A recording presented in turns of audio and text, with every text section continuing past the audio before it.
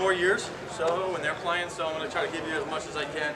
And the next like 10 minutes, I'll take some questions at the end. Primary stance, secondary stance. All right.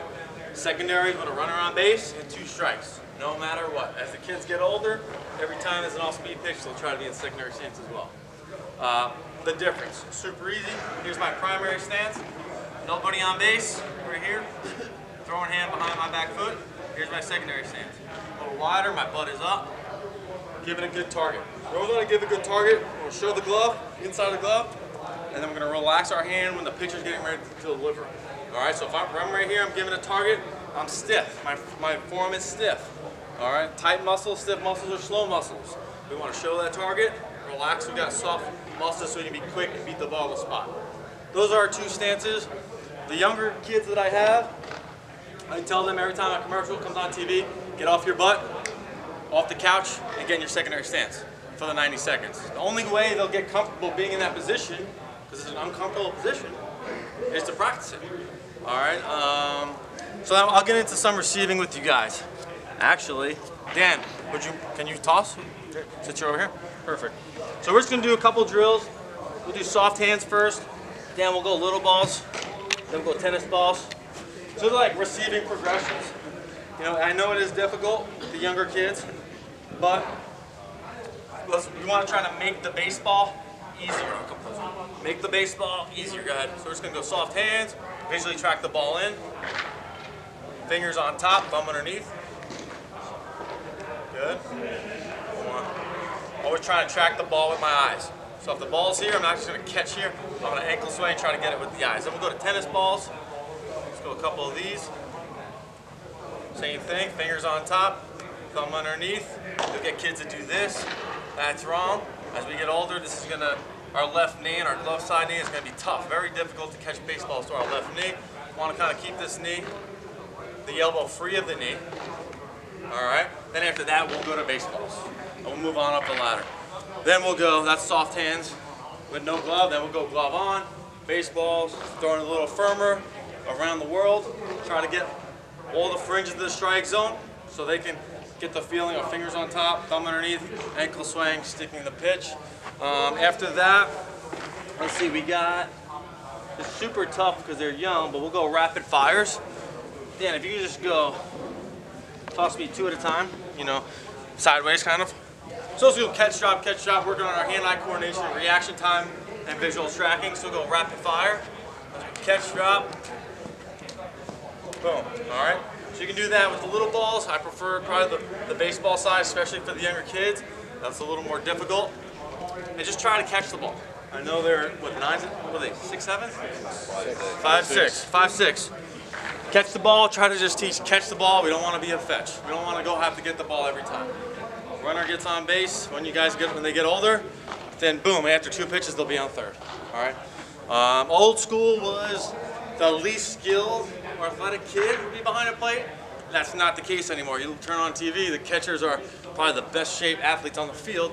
Same goes trickle down to minor league ball, to college ball, all the way down. So try to give, not that you have to have your best player behind the plate, just probably keep your better players in the middle of the field. Short, catch, pitch, you know, that way they can kind of own most of the game. Blocking at that age is super difficult. We're gonna do a 3-ball drill first, just to get them to fall. So 3-ball drill, this is like hitting off a tee. And you'll just say, all right, middle ball, and you'll kick your feet out and get back and block. All right? Then you'll go to an angle. You want to get them to go glove first, hit second. All right? Get into that good angle that's perpendicular. After that, probably we'll do, Dan, you want to roll me some bowling ball?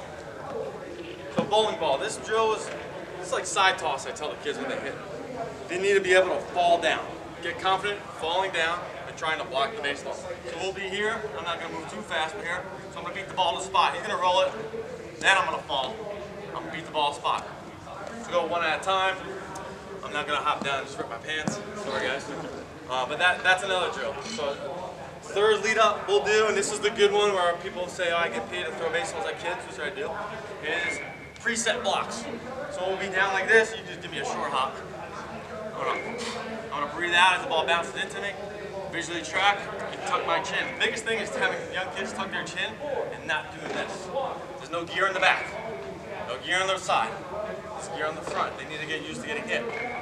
If they're gun shy, go to tennis balls. So you're not going to throw it harder, and then they see they get confident they're getting hit and they're not getting hurt. After that will be flips. So we'll give a target in our preset block stance. We'll throw a short hop. You can give me a short hop. And then I'll flip it and get over. Just to get the kids into this movement. Boom. Because a lot of kids will just stand there. Young kids, and I have a phys ed teacher background, young kids will watch the person. They have trouble tracking it. So the more things that you can do, lead up drills, where they can really work on their tracking, the better. Don't just go, all right, here you go, first drill, catch it. Boom, we're throwing from the mound and they're trying to block. It's just not gonna happen. Really gotta break the skill down and work on visually tracking stuff where they can kind of control. 3-ball drill, they can control. Bowling ball, they can control. Short one hops, you can kind of control it. All right, so the better you do that, we just don't wanna, we want kids to love the position and then they love the game. They resent the position, they're gonna resent the game. We wanna keep our kids in playing, use it as a vehicle for life. So I guess at that point, I'll take any questions. I kind of went too long over there. I couldn't really get them any time for questions. So any questions, comments, concerns? Not necessarily now, but as they get older, are you teaching them to keep the hand behind the back or no? So good question. Nobody on base, bare hand behind the foot. In case they have to move, it's a little closer right here. Right, instead of being back here, they're kind of too upright right here. Runner on base, I go bare hand in my hip, okay? Bare hand in my hip. Kids used to do this. I mean, when I was growing up, it would be in the middle, it would be kind of behind here, but in the middle. All right, in my hip, kind of gets covered when I go into my squat, but it's closer to my glove for a transfer when I have to throw. It's closer to my glove to go behind a block. All right, so I mean, very young age, maybe just keep it behind the foot. They're not going to be stealing really. There's nobody leading. As they get older, it would be in the hip. Good question. What else you got? So primary, so the first stance, let's go back a little bit, is the sign giving stance. This is how they give signs. All right, because if you're the third base coach, you can't see my signs because of my glove. If my first base coach is over there, I kind of just tilted, right? You're tight there, you got your knees on this. Oh yeah, I don't want anybody to see, so young kids will do this. Everybody in the park can see the sign, and they get down here. So when they're giving signals, right? Again, 7, 8, or 9, whatever, that's kind of young, but when they give signals, they want to be on the inseam of their pants. All right, knees are straight, so nobody can really see. All right, after that, just go primary. So I'll just open up. I'm always sitting up on the corner. Young kids, just let them sit down middle, especially when the kids, start to pitch for the first year. Let them sit up middle. But I'll open up my left foot, and I'll just swivel my right, and I'm on the corner. So that'd be my primary stance right here. My bare hands behind my foot. Now if I go fastball away or fastball in, and then I go to secondary, it's just a little wider with my left foot, and then my butt raises up, my middle stays there. So I split that corner. I tell the kids like a horse jockey. See, everybody see a horse race? They're like, yeah. That's kind of the position a secondary stance is. Our feet are a little wider, the butt's up in the air. They're not used to it, they're gonna hate it. Get them off the couch, get them sitting in that stance for a whole commercial, get them used to it. What else? What do you teach? Pitch down the middle, throwing the second.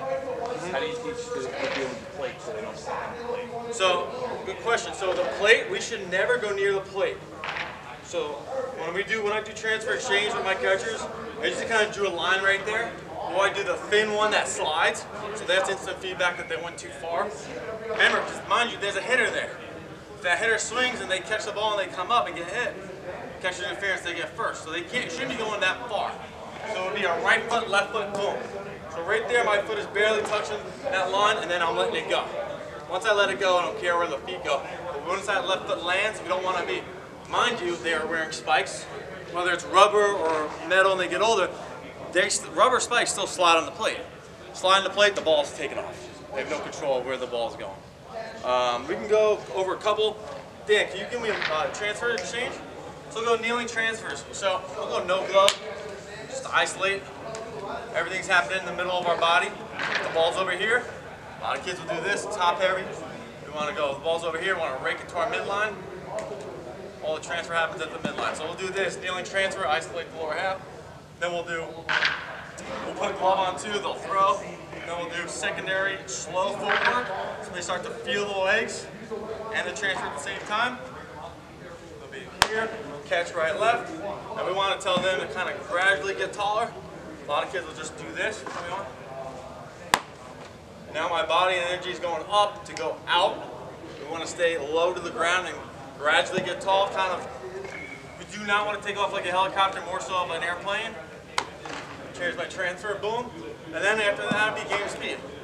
And I'm not that fast anymore, but once that left foot lands, we can throw. A lot of kids will do. Now they're off balance. Now that left leg is going to be heavy. By the time it lands, it's a waste of time. So it's a short right step, left step. Right foot, left foot. Once they get the foot down, then they can let it eat. Good question. It's a third. Another good question. So it depends, and this is more advanced, so I'm going to teach right now. If there's a right-handed hitter, and the ball's middle in, I'm going to bring it with me and clear him with a drop step. The ball's on the outside corner. I got to clear him. He owns that box. If I throw it into him, that ball kicks into left field, everybody's still running. Ball's on the outside, I'm going to jab, clear him on the inside. Left-handed hitter, I got a clear lane. Left-handed hitter, I'm just going to bring it with me, cut that tight angle, and replace my feet. Boom, get rid of it. So so when I do stuff with hitters, if I have two catchers, I'll have the off catcher standing in as a hitter. Full gear, just to give it more of a realistic feel for the catcher that's in there to have to move his feet and position himself to go to third. Would you change his distance from the plate goal to runner on second to a potential ceiling in third? No. Same spot wherever he's got to set up. If he's got enough distance from the hitter, so a little thing, a lot of kids are too close. If they can do this and not be near the elbow, back elbow, they're fine. They don't want to be too deep, and that they're too deep. The ball that's a strike, when it crosses the plate, is a ball by the time it gets there. So they want to be in a good position. But to answer your question, no, it doesn't matter as long as they're in a consistent position for that hitter.